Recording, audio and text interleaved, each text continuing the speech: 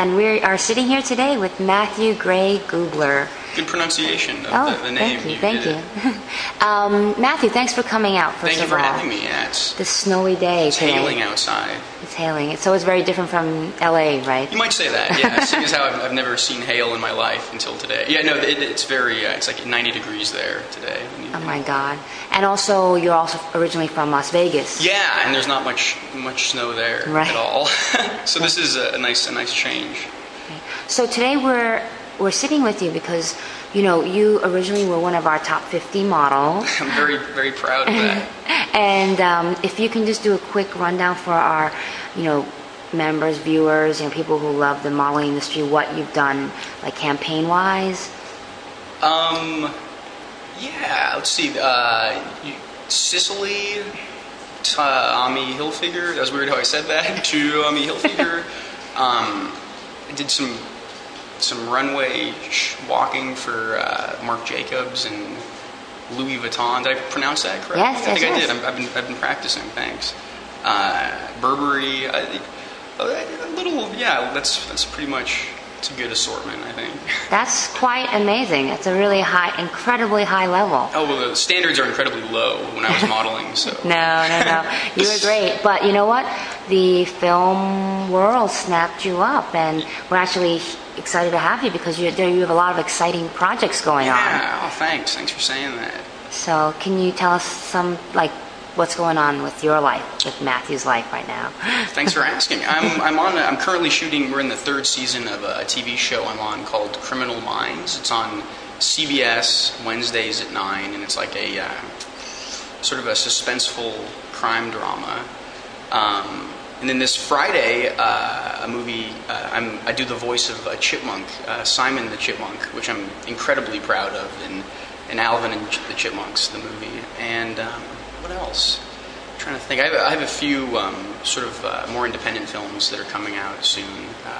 One of which is called The Great Buck Howard, and I have no idea when that even comes out. Sorry, but it's about it. I also just I directed a music video for the Product Red AIDS campaign. It's for a song called "Don't Shoot Me Santa" by The Killers, and that just debuted I think 2 days ago on iTunes. That's amazing. Well, let's talk a little bit about each project. The Criminal Minds. Mm-hmm. You play. What's your role on it? Special Agent Dr. Spencer Reid. He's like it's like Doogie Howser if he had a gun and so was chasing killers all the time. Everyone has this fascination with, you know, the criminal mind, I guess you could say, and the processes behind it. How do you relate to the actual, like, the role? Do you see any of yourself in the role, or you say no, I hope not? Not really. He's a genius, and I'm far from a genius. But I do see, you know, he's sort of like out of place, I think, in the FBI because he's so young and sort of socially awkward, which I can identify with. No, you're definitely not. Oh, well, thank you. Great. Well, I'm definitely going to start checking it out now. Oh, thanks. It's pretty good. And then, actually, you know what, Alvin, the movie, it starts tomorrow. It starts tomorrow, yeah. Premieres tomorrow. I have to tell you that, like, I'm of the generation, I think probably so many of us are, where we were obsessed with it growing up. No, especially, and that's why I'm so honored to be in it. And when they called, I was like, how did this happen? Yeah, I'm like, I'm a real big Chipmunk fan. I used to watch the cartoons, and I sang the record until my parents went insane. So, but yeah, now it's legitimized. I get to be in it. I'm so proud.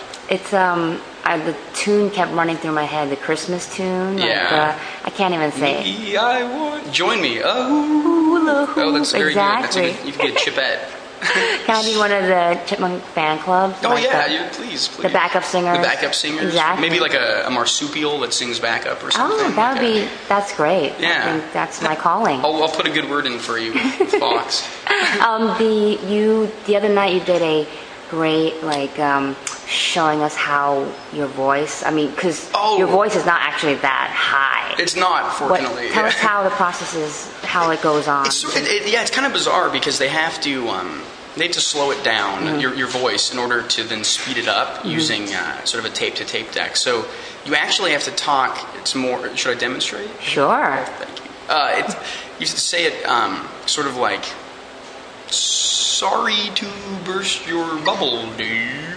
And then they take that was a horrible rendition of it, but they take that and they sort of place it in a machine and it becomes chipmunkified. Oh. If that's even a word. I think I just invented that word. That's amazing. So you're actually, when you're doing all the voices, you're interacting back and forth? No, that's the other weird thing. I didn't meet the other people in the movie until like a couple of days ago for a press tour. But everyone's totally alone. So it's also it's incredibly different from like Criminal Minds or any of the other acting I've done, because all of a sudden you're in this booth totally alone with like a sound guy. Right. You're just saying ridiculous things. But it's nice. It's a neat experience. So it's never, for you so far, acting hasn't been the same thing. Yeah, it's been you're right. It's been incredibly varied. So, and your first, I guess, role that kind of put you on the map was in the Wes Anderson movie. The Life Aquatic with Steve Zissou. Right. And that was different as well. Yeah. It was one of the smaller roles, but I heard that they loved you so much they got rid of the other people that were supposed to be in it. Is that true? I don't know about that. I don't know if they necessarily. It was a smaller role, but it was sort of a constant. We shot for 6 months in Rome, and I played one of the interns, and I had to get a really big permed haircut, which I enjoyed thoroughly. But no, it was a lot of fun, and I think the movie just sort of ran a little bit longer than expected, and so I got to be in it more than I ever anticipated. But that was he's like my favorite living filmmaker, so that was a real honor. He's really genius. He's the best. So a couple other things you have. There's a magazine coming out next week that you have a photo in. Oh yeah, Gene probably told you that. Yes. Yeah, I didn't know it was coming out next week. I believe so. So it's gonna be really cool. I heard. Yeah, Fanzine 137. Exactly. It's like an incredible. I can't believe they let me. It's a big, like Gus Van Sant, I think, is in there, and a lot of great artists. I don't know how I wormed my way in the photo. So we have to look for that, definitely. Thanks. You're an artist. I mean, that's your main. You're creative. That's thank you. Your blog is hilarious. Oh, thanks a lot. It's not a blog. I guess it's a website. It's like a website, but yeah, I guess you'd call it a blog, maybe. So can I send people to it? Please, yeah. It's Matthew Gray, Gray, Googler.com, and it's Well, now with Google, like everyone. If you Google, they'll find you some way or the other. I hope. So, well, thank you so much for coming by. Thank you for having me. And wish you all the success and best and everything. Same to you.